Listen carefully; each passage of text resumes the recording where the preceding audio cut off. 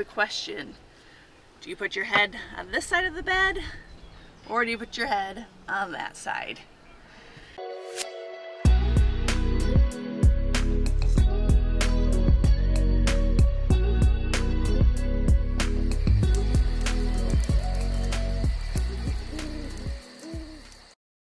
Of the way we sleep is a very commonly asked question, isn't it? Yes, it is. Yes. So it's something that we've seen on a poll many times on the Hiker Facebook page saying, which way do people sleep? With their head towards the door end or their head towards the galley? So let's go talk about the pros and cons. Yeah. Here are the pros and cons. If you're gonna sleep with your head on that side, here's how you get in. You get in and you can swing your feet around like that. Now, and then get out and slide out. Now, if your head is on this end, you've got to crawl in, you gotta pull your knees in, and then you can go like this. One of the things, because I'm kind of a neat freak, or clean freak, I don't like having my dirty feet right next to my pillow when I come in. Personal preference. But that's one of the things I think about. The other way, I just feel like you're having to pull your knees way in to get yourself in and out. Pros for having your head on this end. A couple things. One, when they designed the hiker trailer, they made it that all your charging ports are right up here, and then you could put your phone and whatever you need to charge right up here above your head. So easy access. You would have vents. If you had the air conditioning vent, it would be kind of coming over your head. The air comes through the window and gets pulled up to the vent, whether you have the max fan or the fantastic fan. So good ventilation without it causing too much distraction or interruption to your night of sleep. Another pro for this, having your head on this end, is for someone that's tall. Granted, Matt and I are 5'6" and 5'8", so this isn't an issue for us. But for someone that's taller, if they have their head on this end, if you have the far end open and the galley at the galley end, your feet could go underneath your galley shelf and you could have a little extra length for your feet to sleep at nighttime without feeling like it's hitting the wall. Con, you can't put this shelf in, which we have found this shelf to be extremely useful. As you can tell, it's kind of filled up with a few things over the weekend, and this is even after us cleaning it up a little bit. Con number two, for me, it's the getting in and out, feeling like you've got to really cramp up your knees to be able to get in and out of the trailer. All right, so now having your head on this end, this, as you can see, is how we've decided to do it for a couple reasons. One, I feel it's easier to get in and out of the trailer, and all the dirt isn't by my pillow when I'm going to sleep. A pro and a con, kind of depends on how you feel about this, is having the window right here behind me. When you're laying down, and the way that these windows are put in, the air comes through this part of the window. So when you're laying here, the breeze kind of comes over you as it goes up to the fan. So if it's a hot, kind of sticky night, it's nice to have that breeze coming over you and cooling you off. If it's a cool night, that can be a con because now you have this cold breeze coming over you and you end up getting a cold shoulder. That's part of the reason that we wanted to come up with another alternative to the venting system, and therefore we did the vent covers on the front.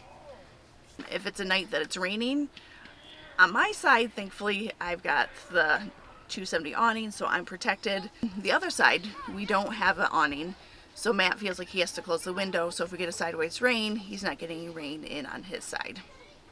Yeah, it's crazy. You'll actually hear suction when you have your max fan on and you close your windows. You'll actually hear the fan kind of change sound or change pitch because it's trying like crazy to pull air, and these things are pretty airtight.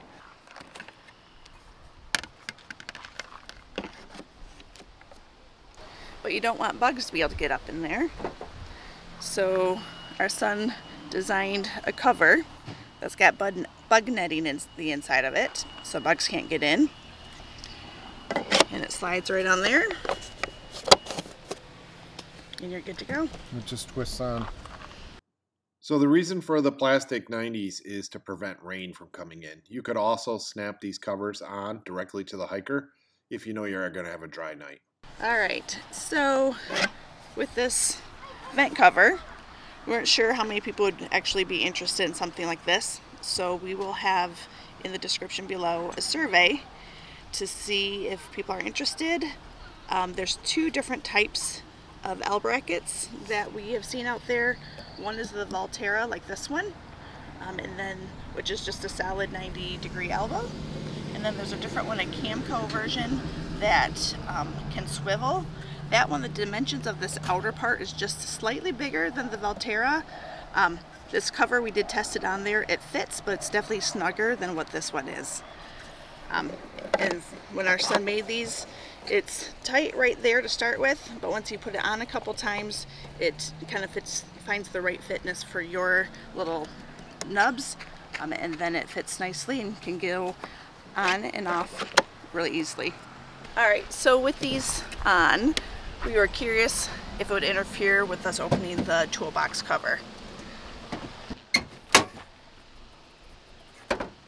Yeah, as you can see, open it up again.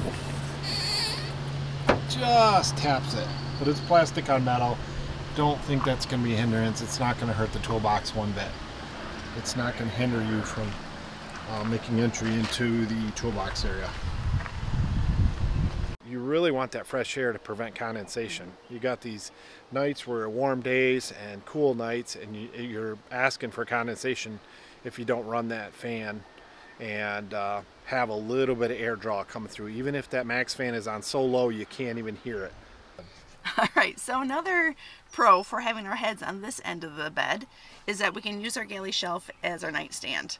We can charge our phones here, our watches, have that easily accessible, which Matt loves to have his phone nearby. So if there's any storms or wind, he can be meteorologist Matt in the middle of the night, quickly pull up his phone, see what the weather's looking like, seeing if we're in any danger with any storms. Hey, thanks a lot. Well, you know that's truly what you do. Yeah, well, maybe a little bit. We can put a heater on here, a fan, have a glass of water, a bottle of water, something like that that's nearby. So this is a great nightstand. So here is storm mode. Everybody says, do you fold up your Millard trifold mattress? No, we don't. We leave the mattress flat all the time.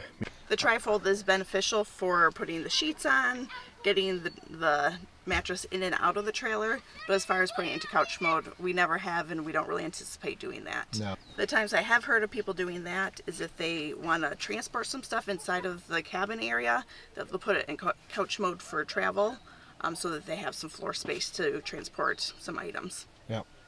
If we're just hanging out like this, we got our backs to the wall, we got pillows propping us up, we got our iPad right across the way so we can see our entertainment. We can read a book, read our iPads, do whatever we want. Just chill out, hang out if we need to. We like this way, works the best for us. To each their own. You're going to have to figure out what works best for you.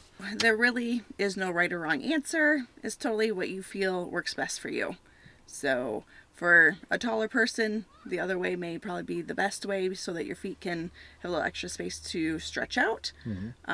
But we found in our situation that this is what works best for us. Having that extra shelf is probably one of the biggest benefits. Yeah. And we really like using the galley shelf as our nightstand. Yes, absolutely love the galley shelf. I don't know what we would do without that shelf being there. It's just absolutely perfect. The galley shelf is there. Oh, that's the extra shelf. Oh, I thought you were talking the extra shelf. Got lots more adventures planned for this summer, guys, so stay tuned. Thanks for watching the channel. Thanks for hitting that subscribe button. Let us know down in the comments, which way do you guys sleep and why did you choose that way? Yep. Do you choose to fold up your mattress? I'd be curious to know how many people fold it into couch mode or keep it flat. I think a majority are going to keep it flat. Put that down in the comments. We'll get a little discussion going on what's going on and what way you prefer. Yep. Anything else? I think that's it. I think that's it. So remember, get out. Make sure you get out. And do a little camping. We'll talk to you later, guys. Have a good day.